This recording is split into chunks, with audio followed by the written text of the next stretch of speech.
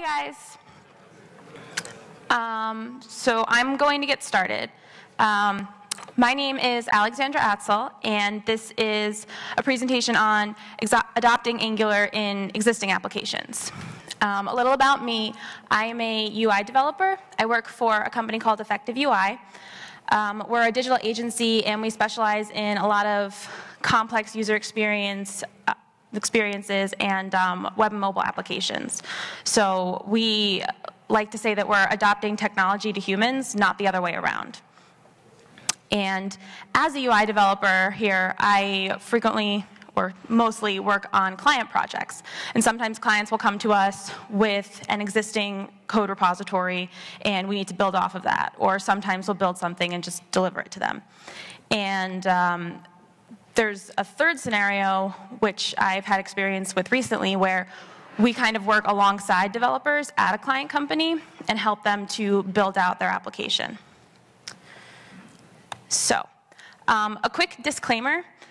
A lot of the stuff I'm going to talk about in the next 25 minutes, some of it might sound kind of obvious to you, or like this is obviously an Angular best practice, and I've heard it before, and that's probably true. However, there are a lot of things that I've seen in client applications where people are starting to use Angular, and they're not fully incorporating it, and they're not using it very well. So while a lot of this seems like common knowledge, it definitely bears repeating.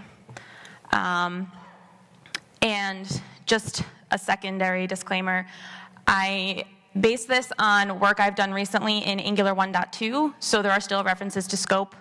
Ideally, I'd be working in a greater version and be readying myself more for Angular 2.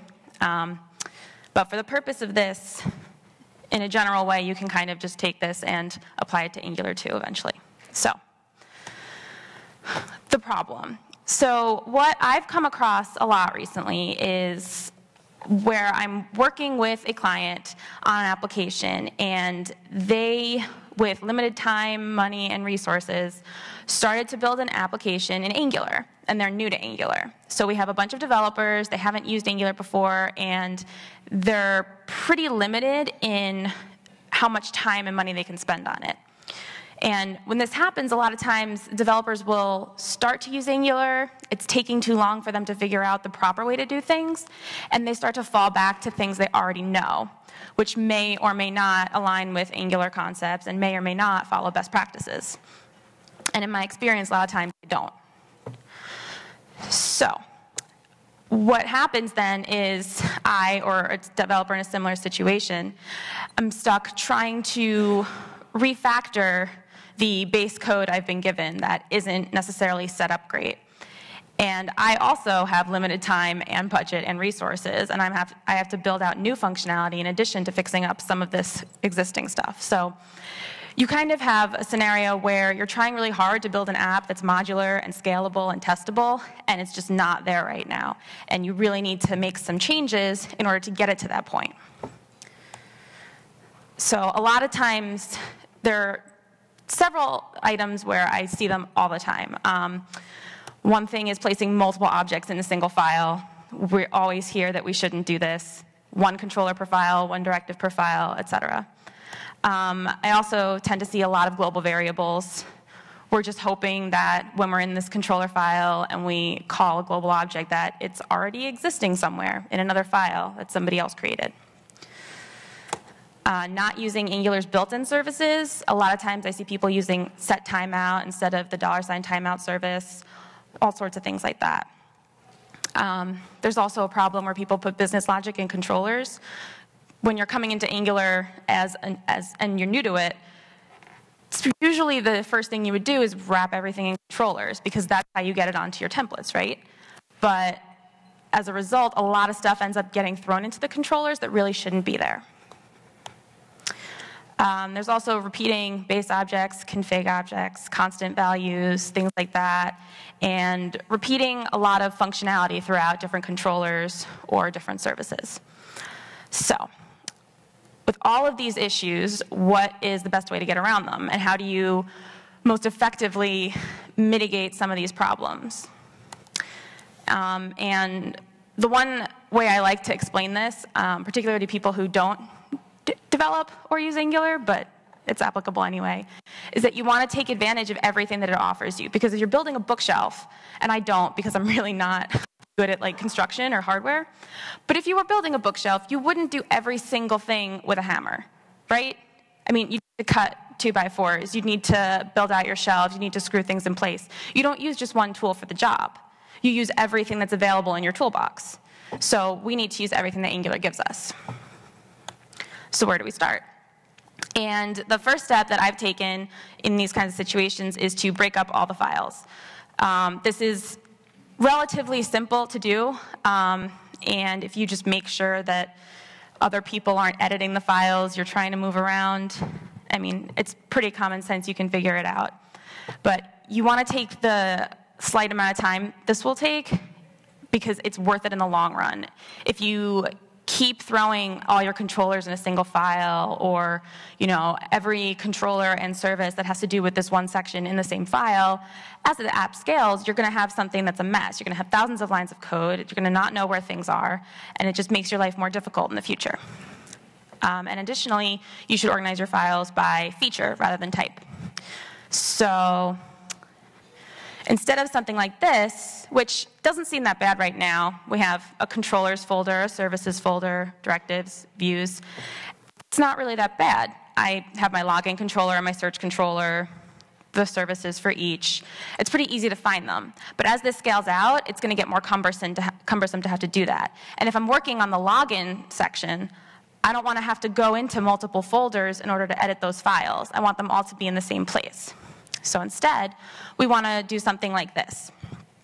Now, I'm not strictly suggesting this particular file naming convention or folder structure, but you do want to group these things by feature so that the related controller, service, template are all in the same folder, and you can easily access them together as you're working on them. And regardless of what you end up doing in terms of choosing a convention for grouping your files or naming your files, you definitely need to make sure that the entire team and everyone touching the code base is going to follow those same conventions. Because I've seen that happen too, where one developer likes to do login.control.js shorthand like I have here, and another developer likes to say login.controller.js. So in different folders, you have different setups, and it just becomes more confusing in the future. So once we do that, then you can take the next step. And in our situation, we have a ton of global variables. We also have a couple libraries that are being included, and we're not really injecting them in any way with dependency injection. We're just kind of assuming they're there. So for example, I have a controller here, and I'm using moment.js to format my dates and times, right? So I have a start time and end time. I don't know at this point what moment I'm referring to. I'm hoping and assuming it's the moment library, but I don't know for sure. And I don't actually know if it exists yet or if I pulled it in. I don't have anything kind of managing my dependencies or injecting them properly as I need them. So it's kind of fragile here. Instead, we can try something like this where we wrap moment in a service. So we can inject the $Windows service and grab the global moment object, and then we can inject that into our controller. The controller code stays the same. I'm still setting the start time and end time in the same way I did. I'm just injecting moment now, and I know that that's the moment I want, that that's the single moment object I have as a service. And this is now testable, because before, there's no real way to mock out moment in a unit test. But now that we're injecting it properly, we can mock it out when we instantiate the controller in our tests. Oops. And you can do this for custom objects too. And this is something I've seen when you're not familiar with Angular and maybe you don't actually have a lot of services. People start creating global objects the controllers refer to. So something like this, where I have a controller for my zoo, and I have a zoo object that'll get my animals and store them for me, but I don't have anything really safeguarding that. I have nothing making sure that zoo exists before I try to call zoo.getAnimals in my controller. So instead, we do the same thing and we wrap it in a service. So, or a factory. Same kind of deal depending on what your current needs are. But Now I can inject that in the same way we injected moment, and I know it's there in my controller. And again, it's more testable, because now we can mock it out. So once we have that taken care of, then we can start to look at some of the other things we're doing within these services we've now created. So a lot of times what I see is people forgetting that you have a bunch of these built-in services. And in this particular example, the $HTTP service that Angular gives us. So this is something I've seen before where developers, again, they're trying to use Angular. They're not totally sure how to do it properly. And so they kind of fall back to what they already know. So we have a jQuery AJAX call in here instead of using the HTTP service. So this isn't really something that we can test easily. We can't really mock out AJAX this way. So a better way to do this would be in this address book service factory to inject that HTTP service. And we have to change a little bit of our code here, but this way we can mock it out and we're properly using what Angular's already given us. And I'm not going to list all the built-in services, but these are a couple that I've noticed people miss before, where they're using timeout, set timeout instead of $timeout, the global document or window objects instead of the services that Angular gives us. So you want to make use of Angular's version instead.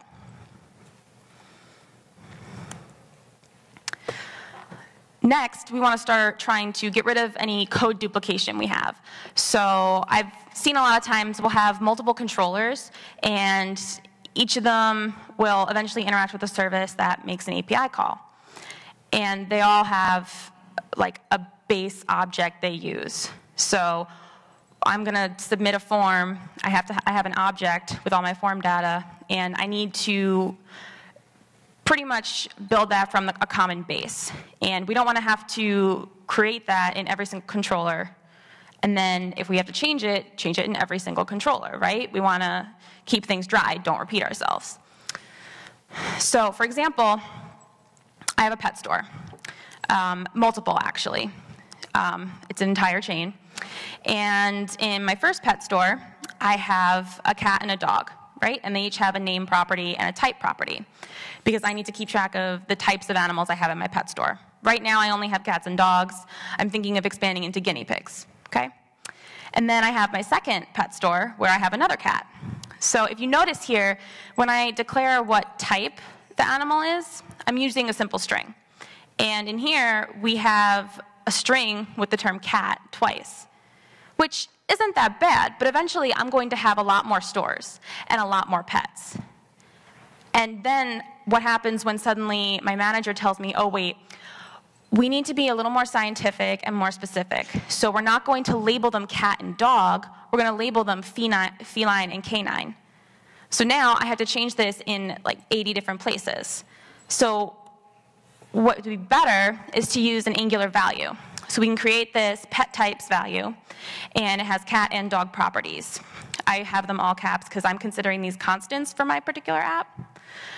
And then we can inject that value into each controller that we need it. So my code doesn't really change that much, but now instead of specifying the string here, I'm just telling it to use the pettypes.cat string or pettypes.dog. And now it's a bit abstracted. I only have to change it in one place. It's less redundant. So taking all of that into account, then what we want to do is try to make sure we're really, really not duplicating code. So something I found that really works well is a lot of times in my company, we work with like financial institutions or businesses, and in those kind of apps, you often have multiple types of things where you have services that work in the same way. They call endpoints that are all structured in the same way, but they're not the exact same endpoints or services, so you end up repeating a lot of stuff. That's probably not a clear explanation, but this should make a little more sense. So I have a pet store app still, right? And I have a cat service and a dog service. And if you look here, I have a get list and a get info function on each of them. It's a little cut off here, but they're basically the same. The only differences here are that get list calls the cat's endpoint, and in the dog service, getList calls the dog's endpoint. Same with getInfo. But all the other guts here are the same. And I've abbreviated because there's really no need to make this up, but we can assume the success and error functions are going to be the same as well. We're not going to want to do anything different. These are the same types of things. They're all animals. So instead of setting it up this way, what we can do is create a base service and then extend it for each specific use case. So what I'm doing instead is here I'm creating a generic pet service. And I still have my getList and getInfo functions, but instead I'm passing in the endpoint I want to use, and my getList and getInfo functions refer to that parameter instead, and I just return the entire pet service. So the main structure is the same, but this is much more generic. And now my services are much more dry. I can simply inject the pet service and then create an instance of it for my cat service and my dog service, specifying the endpoints. And now I only need to test the code that actually makes the calls to the API once in the generic service. And then here, I just need to test that that generic service is injected properly and called. And you can do the same kind of thing with controllers. So we can create a base controller and extend it to replace something like this. So here I have, again, my pet store analogy. And I have a cat control and a dog control. And they're a little different than the earlier example. But I'm going to have a page on my website where I can look at a certain type of animal. And then I can click a button to get data about a particular cat. And I'm going to have functionality so that my employees can add a new cat to our database. Same with dogs. So right now, my cat service is injected in the cat controller, and my dog service is injected in the dog controller. But again, if we look, they look almost identical. It's a different service, but that's pretty much the only difference here. Otherwise, everything is the same. And again, this is the kind of thing I've seen in apps working with client developers. So this is something that does happen and that we kind of need to work around. So instead of something like this, which is very repetitive, we're basically testing the same kind of thing multiple times, we're writing the same thing multiple times, and any changes we're doing multiple times. So instead what we can do is create this base controller, which I'm calling a pet control. And we can inject animal service. And that's more, this is more a placeholder. This isn't a controller that would be used on its own. It would only be inherited by a child controller and used that way. So animal service will just be whatever we give it when we instantiate the controller. And then I have my get data function and my add pet function, and it just refers to whatever service we've been given. And now here, in my specific controllers, I inject the controller service and then whatever particular pet service I need. So in my cat control, I can instantiate the controller here, extend the scope, and specify that the animal service or pet service I'm using is the cat service. And then, because in my case, I know that my templates already expect an add cat function, I can simply take the step here to reassign the add pet function to add cat, so I don't have to change my templates as well. Because again, we're working with the situation where you have limited time and limited budget. You can't really refactor and fix everything, so you're taking these incremental steps to try to make it as aligned with best practices as you can without taking all the time in the world. And again, same thing here with dog service. And this is simpler because we don't need to test the actual functions. We can test them with the base controller and then just test a specific instance here. And it's much cleaner. So in case you zoned out for a minute or weren't paying attention, pay attention now. Some main takeaways from this. So when you're working in a situation like this, you're trying to incrementally improve an app without fully rewriting it because you really don't have the time or resources. You want to do a couple of things. You want to stop using global objects. Just don't. They're not good. You want to use all the tools that Angular provides you. So make use of those built-in services.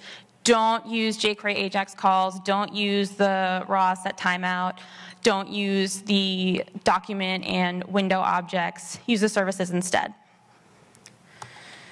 Keep your business logic out of controllers, always. Abstract it out into a service, however you need. Extend base services and controllers to minimize code duplication, because you, again, don't want to have to write the same thing all the time. And don't repeat yourself, ever. If you're writing the same thing multiple times, there's probably something you can do to abstract it out and make your code cleaner and your life easier.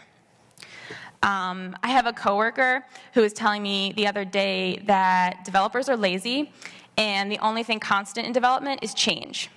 And so to mitigate that, we want to kind of try to roll with this and just take the incremental steps we have here to make things better in whatever time we have. So that's all I have for you. Thanks for listening. My name is Alexandra Atzl again, and I'll be in the back room to answer questions if anybody wants to talk. So thanks.